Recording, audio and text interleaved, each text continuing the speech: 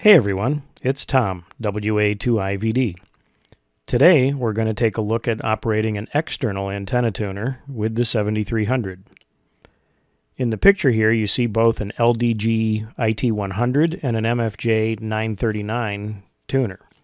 I have both of these and have used them both with my 7300. These are aftermarket tuners that are specifically designed to work with Icom radios. I know there's some pretty intense debates out there about the quality of MFJ or LDG or which tuner is better. I don't intend to get into that debate. In my experience, each of the tuners has its own pros and cons, and they both seem to work fine. Anyway, let's take a look at what you need to do. For the purposes of this demonstration, I'm going to be connecting up the MFJ 939 tuner. The LDG would be the same in terms of what connections need to be made. So the first thing that we're going to need is a short jumper cable that'll go from the radio to the tuner.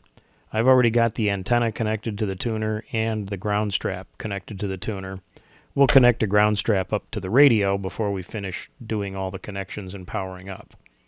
So the coax gets connected to the transmitter input on the antenna tuner, and then that gives you your RF between the radio and the tuner. The other connection that you need is a cable to go from the tuner connector to the Icom external antenna tuner connector for tuner control. Each tuner comes with a cable that has appropriate matching connectors, and you simply plug the appropriate connector into the tuner end, and then you plug the other connector into the radio, and that's pretty much it. Now let's get this all put back in the rack and we'll connect up our ground, and then we'll see how this works. Okay, I've got the radio and the tuner back on the shelf here, and everything is connected up. We've got a ground and power connected to the radio, and you saw how the tuner was connected up. Let's power up the rig. So when you're using an external tuner that is designed to work with Icom radios, that tuner connector provides power to the tuner. You saw the tuner power up when I powered up the radio, and using it really couldn't be any simpler. There's no difference in the 7300 to the menu selections. If I go to tuner here, we really have the same tuner switch, manual auto, push to talk, start, off on, and those two function the same way as they do with the internal tuner. The preset memory clear, that doesn't really do anything for an external tuner. That still clears the internal tuner memories inside the radio. So this function has no meaning for an external tuner. But you don't need to do anything different here on the tuner menu, and there are no other menu selections for activating or telling the radio that it's got an external tuner.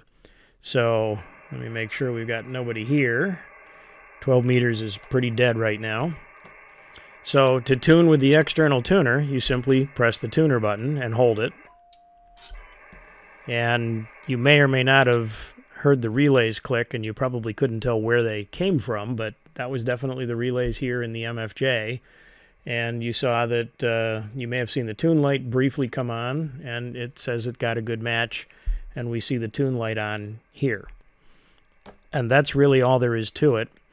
Let me just show you quickly how effective a tuner can be. I think I've mentioned this on other videos about the 7300, that my setup here is not the greatest. I'm in a rental house, so I don't really have much in the way of antennas. I just have a random end fed with a 9-to-1 unun that's out off my back porch going up into a tree. So we're going to take the radio and we're going to set it to 160 meters. And I don't think there's much on there today. And I'm going to tune the radio up down here. And it tuned and got a good SWR. WA2IVD testing. And just to illustrate, let's go back up to 20 meters. And With the antenna matched for 160, you notice that we can see one signal here. Well, he stopped, but I mean, we don't even see any noise. My my S-meter reading is just pegged at 0, and there's nothing there. So let's try to tune the antenna for 20 meters. Oh, there's somebody talking there. Let's just see if we can catch him. I would have had a picture of a bear sitting on one of my quads. The bear got up there and was looking around, sitting on the quad. So we're copying one person on 20 meters, and he probably is either running a lot of power or he may be very close. Let's try tuning the antenna now for 20 meters. And you see my S-meter, hang on here, WA2 IVD testing, just to keep myself legal.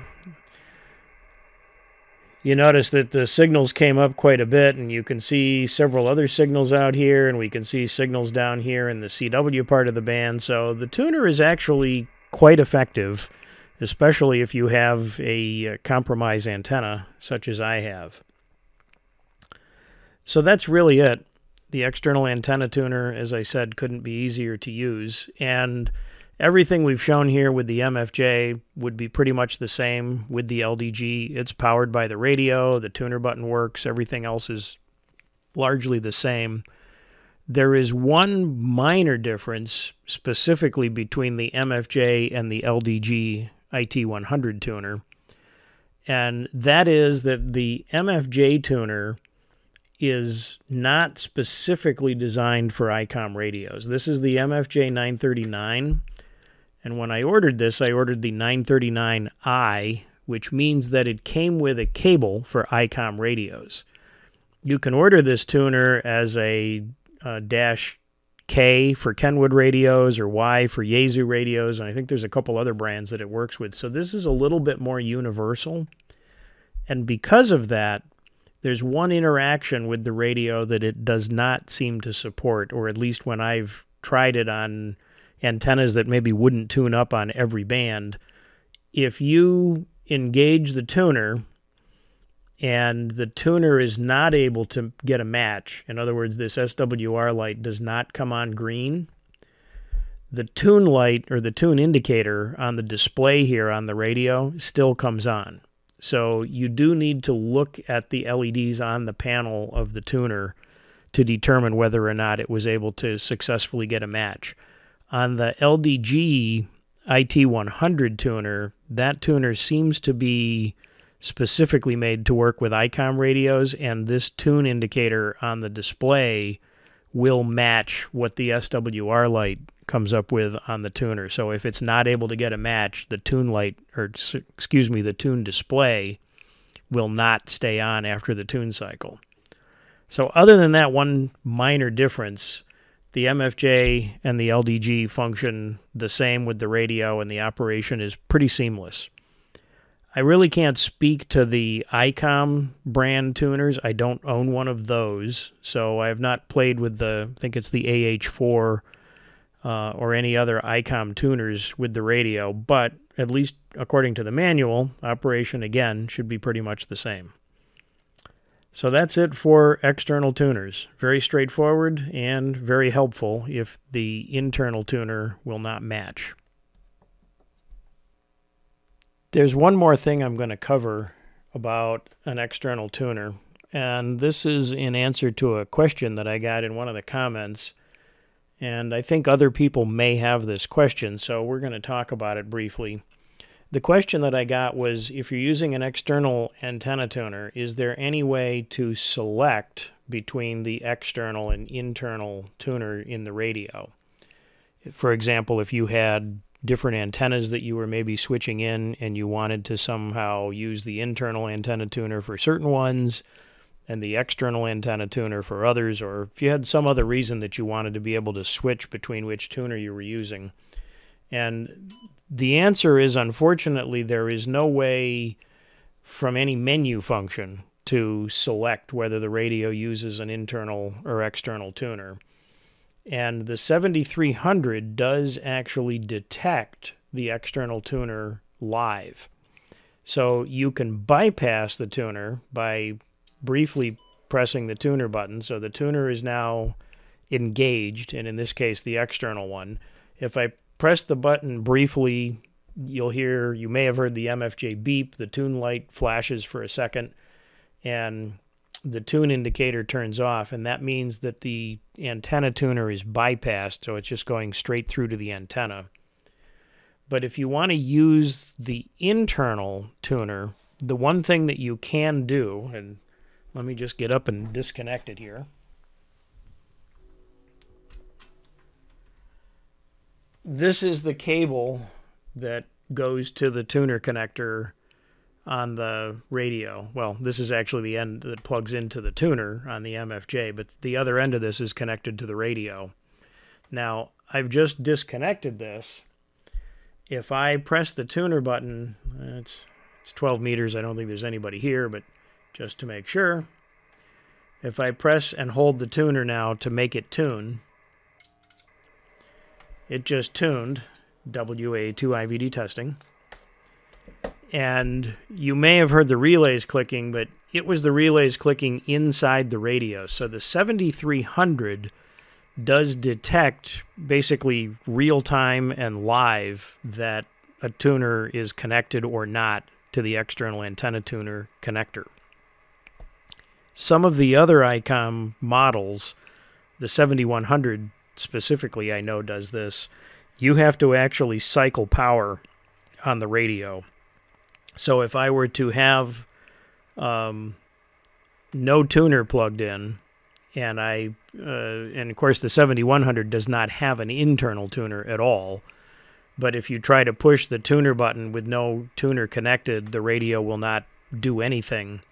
And if you just plug in an external tuner while it's powered up and you try the button again, it still won't do anything. You have to actually cycle power for the radio to detect whether a tuner is connected or not. With the 7300, it seems to detect it, as I said, real time. So if I plug this back in,